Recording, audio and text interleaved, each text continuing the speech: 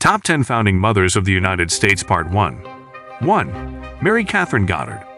In 1775, she took on the duties of postmaster in Baltimore.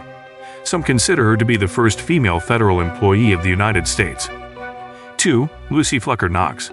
During the course of the war, Henry Knox served as the Continental Army's Chief of Artillery. 3. Mercy Otis Warren.